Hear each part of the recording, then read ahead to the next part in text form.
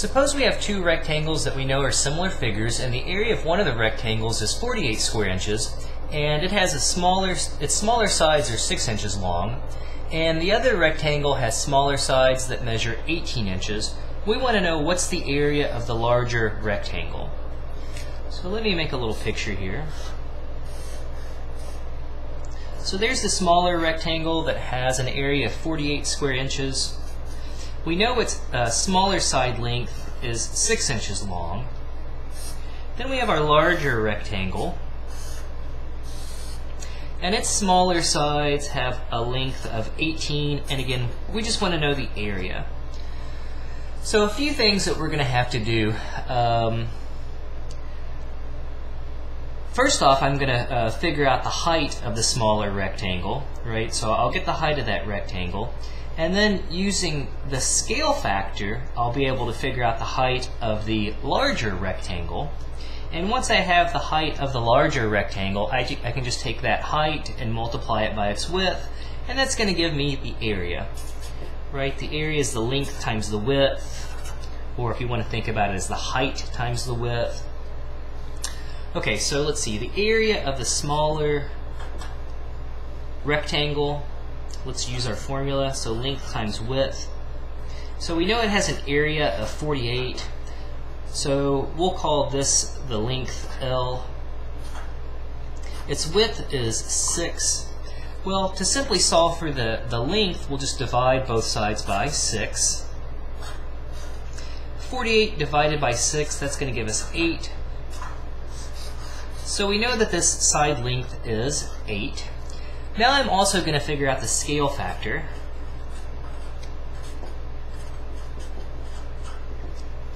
So to figure out the scale factor, I'm going to take the smaller side on the large rectangle, which has a value of 18, and I'm going to divide that by the shorter side on the smaller rectangle, which is 6. 18 divided by 6, that's going to give us 3. So the idea is, okay, when you look at smaller side to smaller side, it goes up by a factor of 3.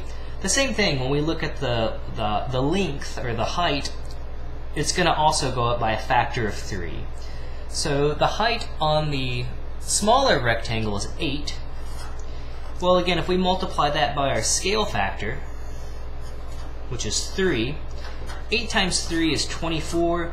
That means that the length on our larger rectangle is going to be 24. So now we're almost there. Now to figure out the area, I'm just going to take 24 and multiply that by 18. So let's see. Let's set this up here. So 24 multiplied by 18.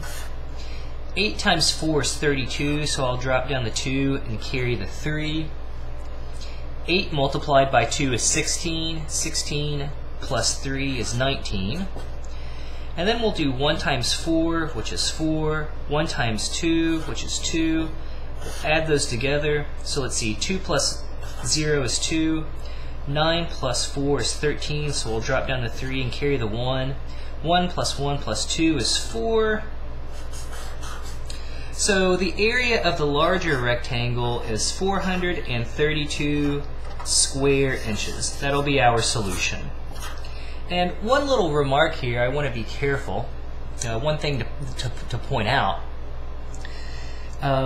It would be incorrect to say, okay, so it's correct that our scale factor is 3. That's perfectly correct.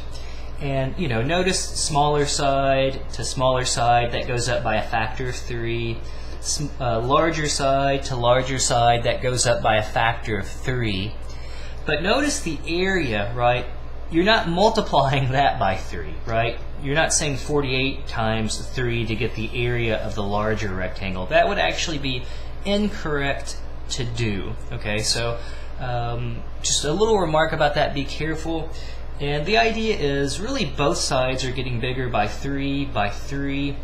And 3 multiplied by 3 is actually 9. That's really what the area is getting larger by. If you take 48 and multiply it by 9, you're going to get 432. So just be careful about that. The side lengths are do have the scale factor of 3, but that doesn't work for areas. Okay, so just be careful about that little mistake. It'd be an easy mistake to make, so just want to point that out and make you aware of it.